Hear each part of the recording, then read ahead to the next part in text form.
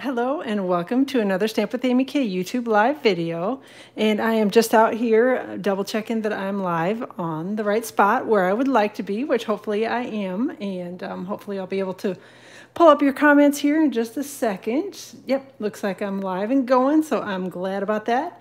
And oh gosh, I'm way off center, but nothing new about that. Okay, so I think we're a little bit better, a little more centered right now. So if you are joining today, I appreciate it. Feel free to say hello and leave me a comment if you are. And if you're watching the replay, that is fantastic too. I appreciate it no matter when you hop in and check out my video. So hey, Karen, I'm glad you're here today. So today I decided that I was going to show you another card made with the I know I say it wrong, but I call them poinsettia. I'm sure it's supposed to be poinsettia. I've heard it said all different ways, but I go with poinsettia because that's easy for me.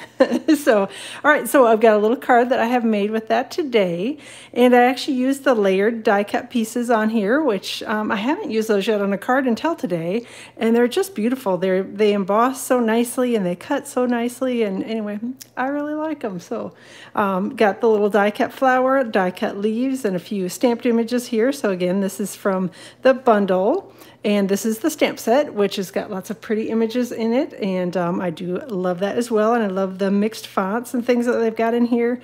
Love the layered look on some of these where you can stamp, in addition to stamping the outline, there are little pieces you can overlay and stamp.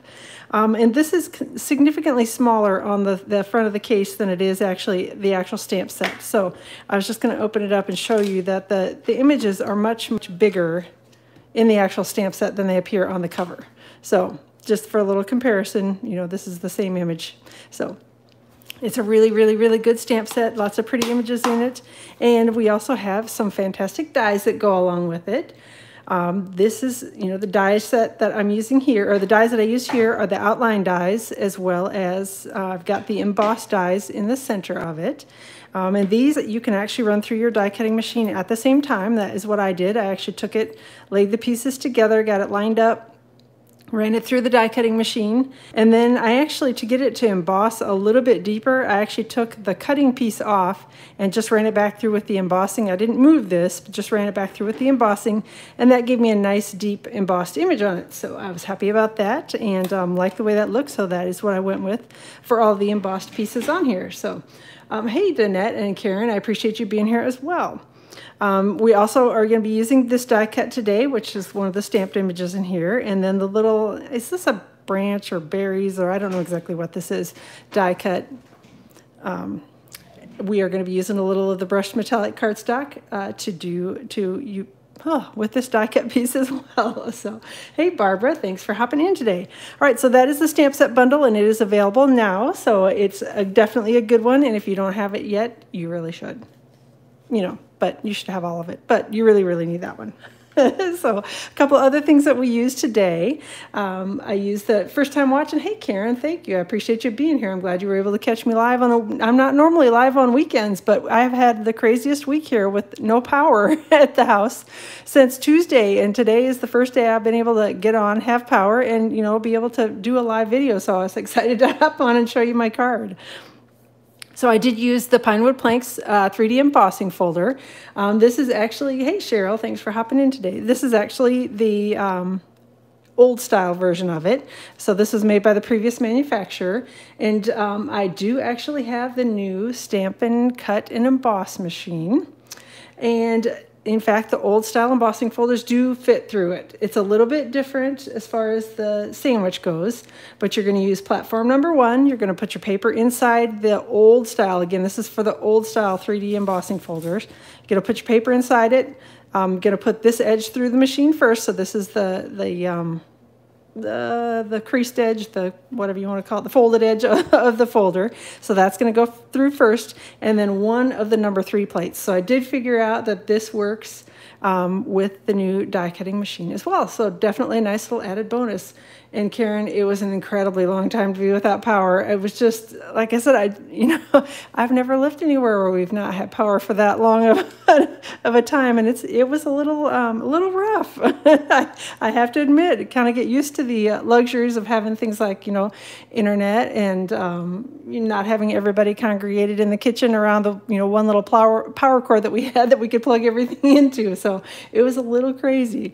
All right, so this is the second set of dies that I actually used on my card today, and I used this little octagon die. This is the Hippo and Friends dies, and I used that to cut out the sentiment on here.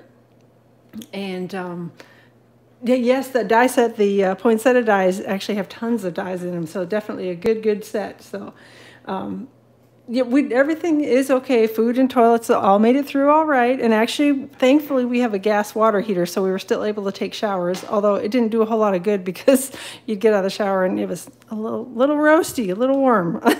So it felt good to get cleaned up, but you were pretty much yucky again as soon as you got done. So the last set of dies that I used were the stitched rectangle dies, and it's the second largest one that I used here to cut the background piece. So that is all that I've got for the die cuts and things that I need to show you. I think I do need to move this die over here to where I'm going to be doing my die cutting at. But I think that's it. We can go ahead and get rolling on the cards. So one thing I did want to remind you about bonus days. If you have bonus days coupons, make sure that you're getting those things redeemed before the end of August. They will expire, and there's no way to use them after August. So make sure that if you have those coupons, you're using them on orders this month. So let me know if you have questions about that. I have the details posted on my blog. With the new online store, it works. They're in a little different place than they used to be, and I've got a little picture out on my blog of how it should look, where you'll find the coupon codes. So again, my blog is stampwithamyk.com. If you haven't subscribed or haven't found it yet, definitely go check it out, and I'd be happy to have you follow along there as well. I did a little thing a bit ahead of time, like I always do. So this card I actually have, that's the more portrait type card, so it opens at the top. The card we're making today, it's the same exact, everything is the same on it except for the card base, and it's going to be more of the book fold card. So my original card was cut to 4 1/4 by 11 and scored at 5 1/2, and this one is cut to 5 1/2 by 8 1/2 and scored at 4 1/4. So either way it works, it's the exact same card base, so that all worked out well. And I went ahead and pre-embossed this with the Pinewood Planks embossing folder. This is garden green cardstock. This is cut to 4 1/4 by 5 1/2.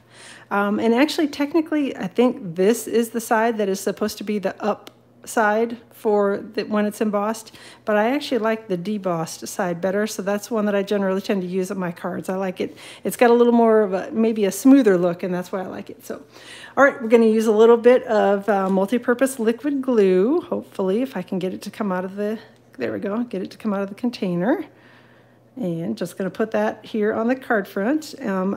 I don't tend to be a liquid glue user just because I make a mess with it sometimes, because I get a little overzealous with it.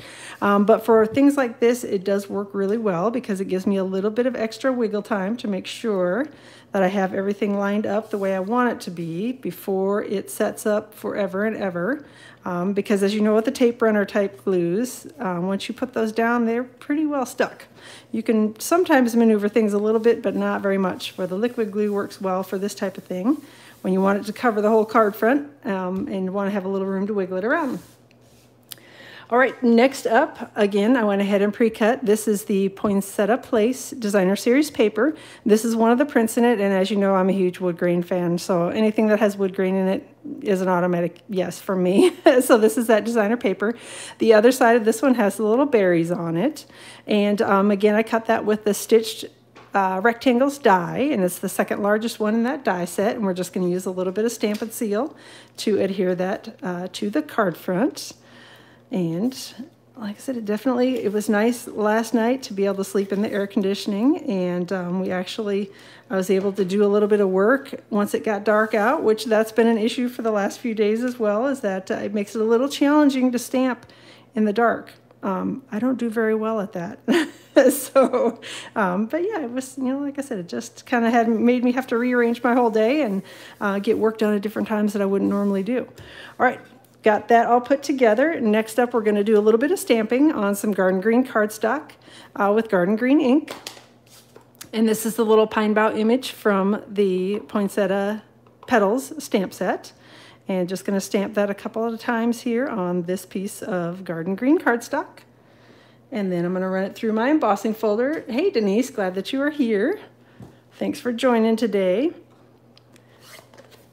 So again, this die out of the poinsettia dies is the one that's going to cut out this pretty little pine bough image. And I don't normally tape my die cuts down. This is Post-it note tape. Normally I don't tape them down when I run them through the die cutting machine because I usually use my magnetic plate. However, my new die cutting machine, the magnetic plate isn't ready yet for it. So I'm having to use a little Post-it note tape to hopefully make sure that it doesn't slide around as I run it through the die cutting machine. Hey Britt, I'm glad you're here from Sweden as well. So thank you for joining today. So I'm going to run this through the die cutting machine over here. And so that's the first die cut, and then I'm just going to take this and peel it off and place it over on the other die cut, and I'll be ready to go with that one as well. Just a quick little bit with a Post-it note tape. And while I'm cutting this, I did want to remind you that I'm also doing a double reward points ordering bonus right now with the kickoff of the new catalog. So the details are on my blog for that as well. If you have any questions about that, let me know. But if you're considering putting in an order, you will get double points from me if you do it between now and Monday. Let me know if you have questions. And hey, Jan, thanks for hopping in from Oklahoma as well. All right, we've got those two pieces cut. I'm going to set this aside for a second and bring over some of the other pieces that I had pre-cut here as well. And I've got basically all the pieces for the flower that we need. I've got the two stamped images that I just did. I've got some of the leaves that were cut from Old Olive cardstock. And again, the little embossing and cutting pieces are separate, but you can layer them together and run them through at the same time with your die cutting machine. I do not have a video, Karen. I actually have been without power for actually almost 5 days here in New Jersey. We had a hurricane that rolled through, and we lost power. And so today is the first day that I have, since the catalog launched, that I have actually been able to get on and do a live video. So no, I do not at this moment have a video of the new die cutting machine, but I know there are lots of them around. A lot of demonstrators are doing them and showing off the machine. All right, we've got the 3 die cut flowers here. And again, these are just from the poinsettia dies. And then I did take my thumb and just kind of lift up a little bit on the pieces here just to make it look a little more 3D. I didn't really wrench them up or anything, but just did kind of a quick little bend up to give it a little more depth in the flower. And then we're going to go ahead and use Stampin' Dimensionals to adhere that. Yeah, it is hard when you don't, like I said, power is just one of those things that you just, we definitely take it for granted until we don't have it. And then you're sitting there going, gosh, how in the world, how did we survive this long? It was crazy, little crazy, but we made it through, and all is good. All right, using a little Stampin' Dimensional to adhere the flower to the card front. And then I'm going to take these pieces that were die cut. Well, actually, I'm going to hold off a second. I'm going to put the green ones on first, the stamped images. And just using a couple little glue dots here, and I'm going to tuck that under my flower image. Right about there looks good. And again, tuck this one up here under this part of the flower with the glue dot. Then I think I'm going to take and just snip off the ends of some of these pieces just a little bit because I find that sometimes when they have the really long stems on them, they don't go in the spot that I want them to go. So I usually end up trimming those down since nobody can see them anyway, and using glue dots to adhere those underneath the flower. Pretty quick. Hi Norma, thanks for hopping in from California. So hopefully y'all are having a good Saturday. Like I said, Saturday isn't normally my day to be on and live, but it worked out this week with the crazy storm that went through. So glad that y'all are here to join me. All right, so I've got a couple of the leaves that I went ahead and die cut earlier. There are 3 of the larger leaves and 2 of the smaller ones. And I'm just gonna, again, actually I need to trim a couple of these down. Again, the points on these I found to be just a little bit too long because I'd use Stampin' Dimensionals to adhere this underneath the center. I wanted to be able to tuck my leaves in, and they were just a little bit too long if I didn't snip off the ends. They didn't want to tuck under in the places that I wanted them to, and sometimes the die cut pieces and I disagree on where we think they should be. They think they should be in one spot and I think they should be in another, and I usually win because I have the scissors. All right, I'm gonna go ahead and tuck in one of the smaller leaves here. Put that right in with the larger one. And again, we're gonna do the same thing underneath over here. Make sure that's actually on. Yep, it's going to be on the card front. That's always my other concern too, is making sure that things are inside where the envelope will be, or where the envelope edge will be, because I don't like to have, you know, it makes it a little challenging to mail cards if they're sticking out past the end of the envelope. So I usually try to make sure all of my die cut pieces don't go over the edges of the card. All right, next up, we've got some of the beaded pearls here, which is, again, this is one of the new items from the mini catalog that just started this week. And just a little glue dot on the center of that, and then we're going to adhere that to the center of the top flower here. And then I think we'll take a couple of the rhinestones that I've got here, and these are the Champagne Rhinestone Basic Jewels, and they're very pretty and very sparkly, and they almost have like a gold touch to them, so that's sort of why I used them on here. Is I thought they coordinated well with the paper and just sort of added a little bit of something extra and sparkly, which usually we like for the holiday cards. Stick on a couple more here. And I think we'll put that one there, and then one of the bigger ones, we'll use this one down here a little bit closer to the flower. All right, we'll call that good. And then I just have one last piece on the card front. I have to stamp the sentiment, which again, I have pre-cut this with the Hippo and Friends dies, and it's Whisper White cardstock. And we're gonna use the Happy Holidays sentiment and Garden Green ink again for the sentiment on here. And I'm gonna hope that I get everything stamped straight. I'm gonna line it up, or try to line it up on my grid paper as straight as I can. And then I'm going to make sure that I've got that really inky as well.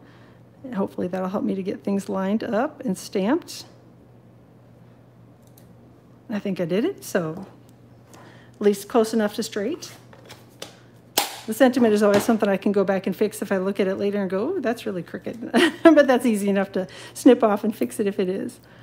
All right, a couple of little Stampin' dimensional pieces, which again, I cut my dimensionals in half down the middle because I like the size of those a little bit better. And they stick just as well with half the dimensional. Don't tell anybody, but they do. And that's what I actually prefer for dimensionals that I use. All right, so we've got the card front all done. Hey, Michelle, I'm glad that you are here watching from the UK as well, and I appreciate it. Yeah, like I said, normally I'm not live on Saturday, so maybe I need to switch my live day since a few more of you have been able to hop in and say hello.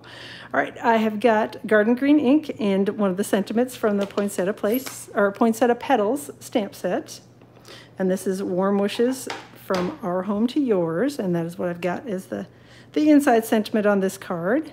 And again, I've just put it as straight on my grid paper as I can, and then stamp it. And that usually helps me to get things lined up and straight when I'm stamping them. And I've got the Sahara Sand ink for the poinsettia image. And just going to ink that up as well. Oop. And then just stamp it over here next to my sentiment.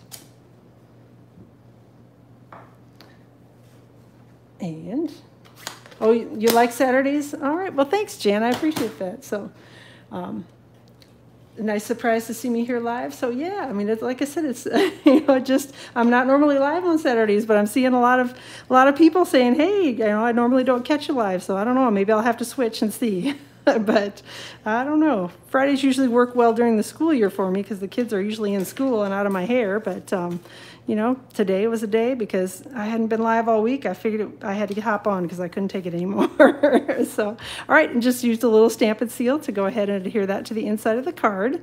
When I have an embossed card front like this, I usually take my bone folder when I'm going to do my crease. Normally I run this across the top, but because I don't want to smash my embossing on here, I'm going to flip it over and kind of gently do the crease from the back of the card, and that usually gives me a good crease on it so that the card stays closed nicely. All right, that is it for the card share today. So I appreciate y'all being here. And again, I'm glad that you guys were joining and able to see me, people who normally don't on Saturdays. So I appreciate you being here. Thanks again for hopping in and spending part of your Saturday with me. I appreciate it. Have a fantastic rest of your weekend, and I will definitely be planning, unless we have another power outage, I will plan to be back live on Facebook on Tuesday around 2 o'clock Eastern Time. And again, next week, Friday, around 2 o'clock Eastern Time, live on YouTube. So I hope to see you all again. And again, thanks so much for joining today. Thanks for the nice comments on the card. Glad that you liked them. And we will chat again soon. Thanks a lot.